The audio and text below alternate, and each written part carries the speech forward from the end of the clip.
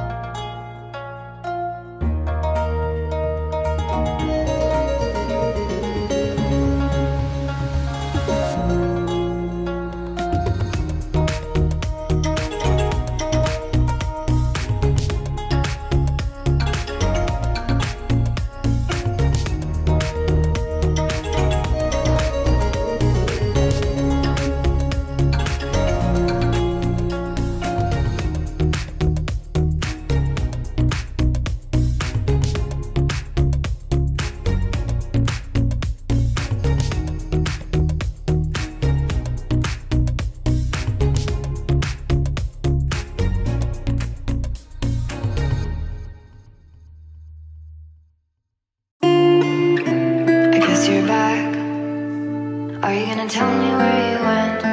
All the messages I sent with no reply. It's like that. You're just gonna walk into my room. I hate how you assume I'll take the pleasure and the pain, the sorrows in your brain, 'cause I know you're on the run. I'll take the pleasure and the pain, your secrets to my grave.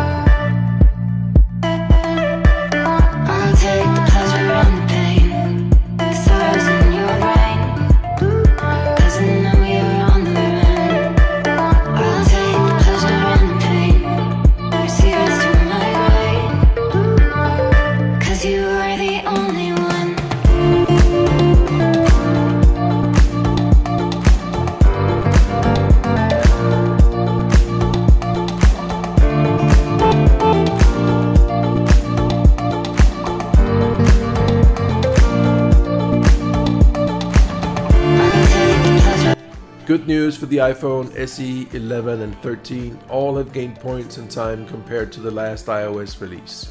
Unfortunately, it is bad news for XR 12, 15 and 16, particularly the 15 and 16.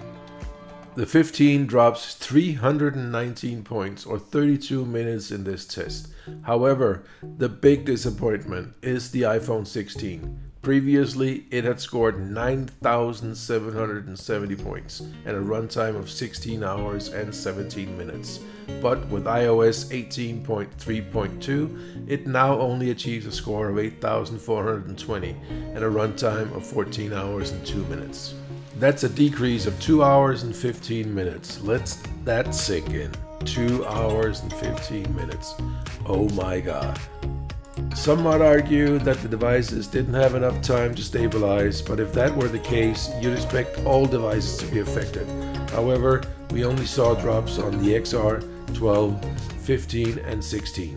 I will of course retest when iOS 18.3.3 or 18.4 is released, whichever comes first.